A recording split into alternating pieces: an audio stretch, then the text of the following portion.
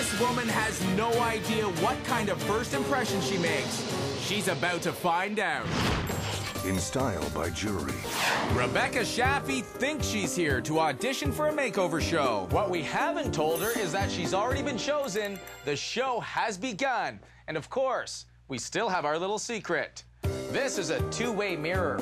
Behind it is a jury of 9 strangers she won't be able to see until we turn on the lights. Jury, are you ready? Ready.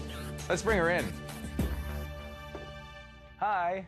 Oh, wow. Her glasses are way too big. It's nice to meet you. I can't tell if she's a feminine guy or a masculine woman, even from her walk. She looks a little dirty. Rebecca, you were told you were coming in here today for an audition, correct? Yes. Yes. Yes. No, this is not an audition. Okay. So what's that? Take a look at that mirror right there. Whoa, I gotcha. Rebecca, those people back there behind that two-way mirror, that's our jury. Oh. And they've been behind there since you walked into this room. No way. They were watching us. You want to find out what kind of first impression you make? Here it is. Wow. She looks like she hasn't taken a shower in like a week. She looks like a factory worker. She's clearly given up hope on herself. But the problem is that her clothing is so baggy that she completely hides all of her femininity. She does have a real sadness about her. The size of the glasses definitely take away, like completely just mask her whole face. Oh, for sure. I don't know if I'm looking at a woman or a man. Rebecca, you're getting the makeover. No. You're getting the makeover. It's happening, and welcome to Style by Jury. Oh my God, thank you, Bruce. You're welcome. A big step towards becoming a bombshell means losing those glasses. Rebecca, we put you through a lot of tests today to try and determine if you're a good candidate for laser vision correction. Your prescription's in the normal range, the curvature of your cornea looks very good, and you are a candidate for laser eye surgery. Oh my God, no way. Are you excited? Very much. Like, this is one of the greatest news that ever happening to me. Rebecca, you have really nice eyes, but those glasses don't serve you well. I know. They don't do you any justice. So it's going to be a big change for you. Are you excited about a world without glasses? Yeah, absolutely. Rebecca's glasses were very popular in the 1980s, but that was over 20 years ago, and they really do nothing for her.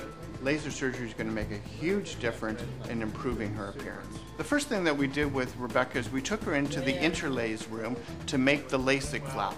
The second part of the procedure is we actually lift that flap and we use a special excimer laser to reshape the cornea. With Rebecca's prescription, we program this into the laser. And then with computer accuracy, the laser delivered these small pulses to the cornea to remove tissue and correct your farsightedness. You see the clock there? Yes. Can you see what time it is? 7. Yeah, couldn't do that before. No. Congratulations, you did really well. I'm so happy to get rid of those glasses. They were ugly and I'm ready to be beautiful. Rebecca, you've been in this room before, so you're well aware that we have a jury behind the two-way mirror right now, correct? Yes. Want to find out what kind of first impression you make today? Sure. Okay, let's take a look. She's beautiful. Oh, her smile is beautiful. Yeah. She has the sumptuous lips. I like her hair. A little bit Angelina Jolie in the face. She looks so confident. I think she might be a business owner of some type of a clothing store. I don't know if she's single, but if she were, she'd have no problem getting a man. When Rebecca came in 7 days ago, the jury thought she could pass as a man. We helped bring out her femininity with fun, flirty clothes. Old bridges and rotting teeth were replaced with a gorgeous smile. And her enhanced lips and haircut brought out her beauty even more. She finally got rid of those glasses thanks to LASIK eye surgery, as Rebecca was transformed from a masculine-looking mechanic to a lean, mean, sexy machine.